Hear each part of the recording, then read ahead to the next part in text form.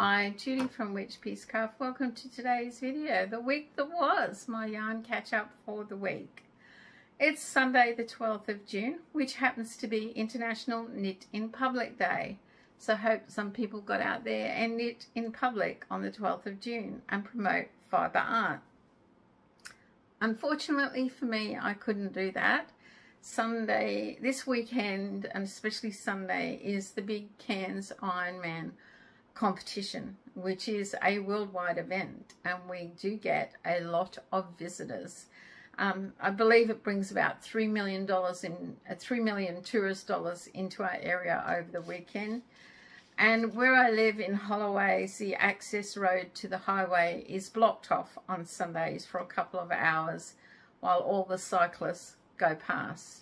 So they let you know in like weeks ahead. You can leave on Saturday and come back late on Sunday, you know, go and stay with friends or something. But we didn't. We decided we would stick around and do some gardening and enjoy home. It is quite cool here. It got down to at least 16 degrees last night, 16 Celsius, which to some people in the Northern Hemisphere they go, that's not cold. Well, it is if you live in the tropics. Hence, it's going to get colder tonight, and I have broken out my campfire cardigan I made last year, year before. It's still way too big. I made it way too big. My first real wearable I made. But anyway, it's nice and snuggly for these cold nights.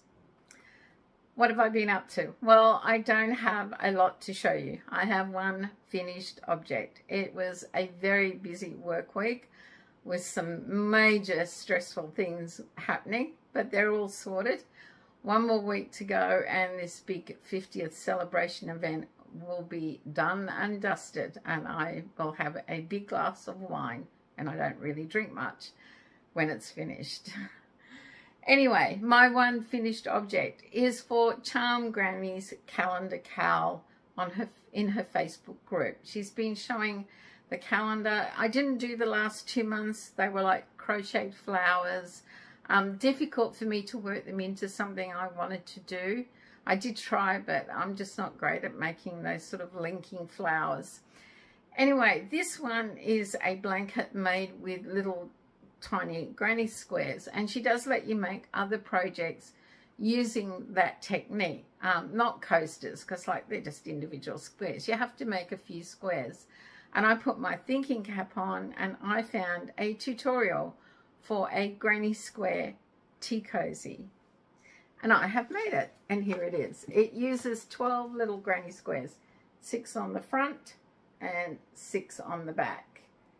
It is a tutorial by another Australian podcaster, Wow Designs, Wow Crochet, something like that. It's a 3-part tutorial and ideal for beginners if you want to make a tea cozy. So don't forget, all the links will be in the description below so you can check it out. The only difference is hers finishes around the knob like that. But I was watching Queen's Palace Jubilee Party, and I decided to give the knob a little crown. There you go. My calendar cal for Charmed Granny for Granny Square Tea Cozy. I used Spotlight 4 Seasons Marvel is the lavender colour and the pink. The darker purple is left over from a Fiddlestick Superb 8 yarn. All scrap yarn, great way to use some scraps up for a project. So that is my one finished object. The other thing that was different with this particular tea cozy is she doesn't sew them there. She gets you to put buttons on, and it uses the square to link them. So you've got a little button each side, which makes it easy to take on and off when you're filling your pot with tea. So there you go, my granny square tea cozy. I actually quite like it. At the time I thought, because I'm not a granny square fan, but I actually do like the way this turned out. Your squares can be as creative as you want, or you can watch and follow the tutorial and use the same sort of color combo. I use different. I just use whatever scraps I had. I have been working on other projects. I have some big projects on the go. it was just a really busy week, too busy to do much crafting. However, thank you to all my subscribers who voted on which baby blanket project I should start next. It was very close, but there is one clear winner now, and I have started the project. The winner, the most chosen, was Sweet Tear Baby Blanket by Karen Wright from Building Blessings. This is a paid for pattern, and I have now started it. I have made it before. It is really easy to make if you're a beginner. I actually can sit and watch television and do this, as long as every sort of stripe I check my stitch count to make sure I'm on track. She made it in apple green, lavender and hot pink. She's made it in like a grey, blue and green, and she made it in a, I think from the picture it looks like grey, red and a bit of lavender, but there you go. The colour combination of mine, well, you have to wait till you see my finished project, but I'm quite pleased with it, and the fact that I am using up some of my baby yarn stock. So thank you once again. There were 9 votes for that. There was 7 votes for the pedal stitch blanket and 5 votes for the Michelle blanket. You never know, I may make one of the others when I finish this one, but it was great to read everybody's feedback why they liked a particular pattern. Like I said, I haven't really been doing much. The weather is a lot cooler, and I went out in the garden, did a bit of gardening, and then I sat out in the sun and did some knitting. I also took some video of one part of my garden, which I will put at the end of this if you want to stick around and watch it and see what part of my garden looks like. We live on 1/4 acre, and our block is shaped like a triangle, with the point being that way, 2 long sides and the flat bit that way. And I have taken video of the right side. I need more flowers for pollinators, but I hope you enjoy it. You might see Saxon ducking in and out. He's chasing little lizards. He never catches any. He chases birds too, but he won't catch those either, because on his collar are 2 metal tags that make a jingling noise to scare them off. But he has fun looking. Anyway, it's his thing. He's got to hunt the lizards when we're out in the garden. I think if he ever caught one and ate it, he'd be quite sick, but he won't catch one. So guys, that's it for me for this week. It's been, like I said, hectic with work and family life, so I haven't really got a lot to show you. But I hope you have enjoyed what you have seen. So till next time, stay safe, stay well, and remember to have a crafty day someday when you can fit it in like me.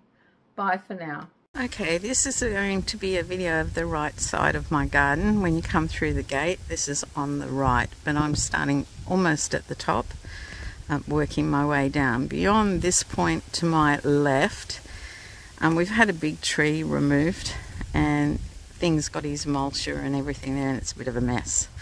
But we have palms. I pruned in there recently to let some sunlight in to help some of the lower ground flowers. The other stalky thing behind the tree trunk is a hibiscus that shouldn't even be flowering or have leaves at the moment. It's really weird.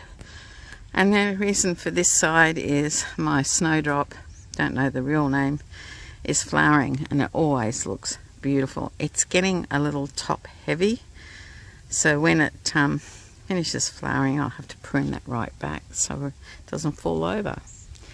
And yes, lots of green in a tropical garden. This is an old tree stump behind there that now has all sorts of things growing on it, such as I think there is actually some, I forgot what they call it, a small staghorn down there, plus ground cover, plus ferns, plus a fig in front of it, and on top of it is my cactus nursery. I'll show you a bigger one of those. It's taken a few years to grow in another video. And we come to my red dragon fruit growing up the palm, and my pineapple patch. I've had Oh, and there goes Saxon. We have a native bush turkey making a noise, and he wants it. He won't catch it. They're too fast. That's a red flesh dragon fruit, and it has given me fruit 2 years, quite decent sized fruit. And below is my famous pineapple patch.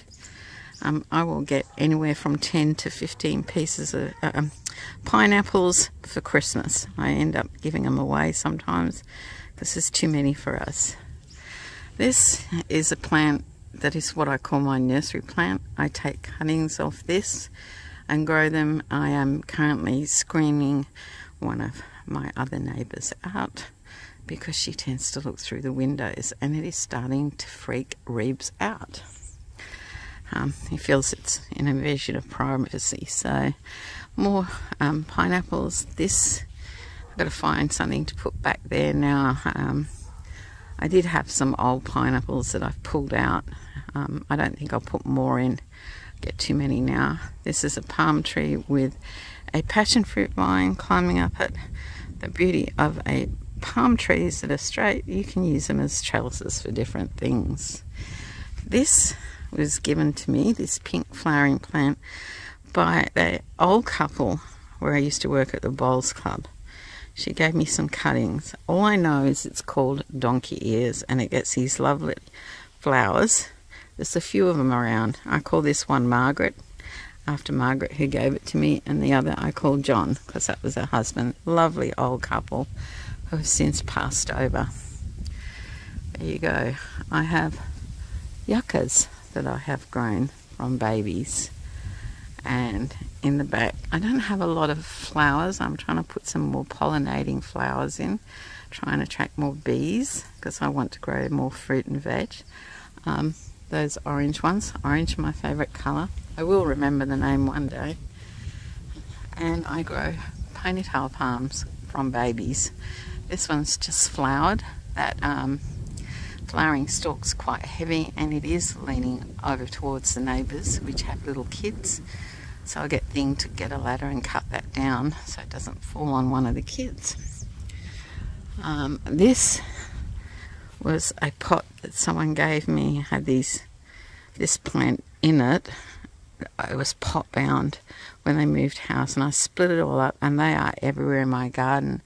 And when they flower like this one's flowering, they attract the lorikeets. I have an old video with lorikeets feeding off the flowers, going right off at me because I wouldn't go away while they were feeding. Beautiful pink, red, green and blue lorikeets. If they come this year, I'll get another photo or a quick video. I'm not always home when they're here. More yuccas, more different types of palms. And yes, that is a plant, the one there at the back near the fence. I stole a cutting from the beach. It has lovely little white flowers. It's growing. Yes, it grows on the verge of the beach, and I took a cutting. Very naughty of me. More pineapples and flowering yellowy things down there. I don't know what they're called, but they were here when we got here at the fence. This is the new fence that Reeves did last year. It's awesome. He did it all by himself. This is an old melaleuca stump, and I put a cutting from a native orchid on there, and it has taken and it has given me flowers. So if it flowers again, I'll take some photos, but it is doing well. They like to be in full sun, out of the water. And yes, we're a bit housebound today because the Cairns Ironman is on. Our suburb, you have to go out an access road to the highway, and that will be closed for a couple of hours while all the bike riders go past. We're warned well in advance, and it's a worldwide event. It brings about $3 million to the area in tourism, $3 million, so you can't complain. This little plant here I bought from an old guy at my markets. He's very friendly, but he was having a tough day one day, and that's my stupid neighbour on his motorbike. He was having a tough day. He wasn't making a lot of sales. There are a lot of plant stalls at our market, so I bought that one off him. and put a smile on his face. I quite liked it. I didn't buy it just for that. It's got pink and creamy foliage, so that'll add some colour to my garden. Thing did say it's a little young. I probably should have picked something bigger, but it is doing okay. I'll put more along there. That's where it's made access to the fence when he was doing it, so we pulled a lot of old ferns and things out. Here, this is what you call, this bush is a mock orange. If you suffer from hay fever, you will hate this bush when it flowers. With all the rain, it's gone a little rampant. I will trim that right down. So I'll get a few flowers, but I won't drive everybody nuts that's got hay fever. It's very perfumed. This stuff here from when we bought the house, because it was established, this is some bulrushes I put in. They have purpley leaves. It was to put some colour into all this green. They grow prolific after the rains. I have to, when those rushes start to die off, I'll prune that back. But they make a nice touch there. And there's a bit of an access behind it if we need to get to the fence. This was here when we got here. I have no idea what it is, but it does grow lovely, and it's a lighter green. I'm all about colour. This was here, this ground cover. It's green with purple under the leaves. I'm not a huge fan, but I've pulled a lot of this out, but I've left some in for the colour. And we had to clear this area up. I'll explain in a reason why. I've got a aloe vera plant growing there that I might pot and give to someone. I've got a lot of aloe vera the other side. I've put in some desert roses, those spindly things. That one, that's a pink one, that's a white one, and that's another pink one. Can't grow your traditional English rose. Well, could try, but they really struggle. They're not great. And so I grow desert roses, and when they're flowering, I've taken photos in the past. They are really beautiful, and they feed my need for roses. My mother used to grow roses, and my dad grew them for my mum. That is my night jasmine. When that flowers, just on dusk, you come out and hose the flowers, and a beautiful perfume drifts into my bedroom across the driveway, and it doesn't tend to irritate people's hay fever. The reason we cleared is the water meter. The water meter is here, and the council need clear access to read it so they can charge us for water. And when we moved in, it was very overgrown, and we got a little letter from them. I'm thinking I'll put some more ground covers in this end along the edge, just to give it some colour, maybe something that flowers. I need more flowers. Anyway, guys, that is the right hand side of my garden to the gate wall. Hope you've enjoyed that. It's a lot of palms. We've actually removed, since moving in and buying this place, 30 palms. The lady who had it and built the house was Austrian, and she filled the place with palms. I don't think she was aware of how big they can grow and how dangerous they can be in a cyclone. So we're keeping some, but we're slowly getting rid of some, because it's about $1,000 to remove one palm.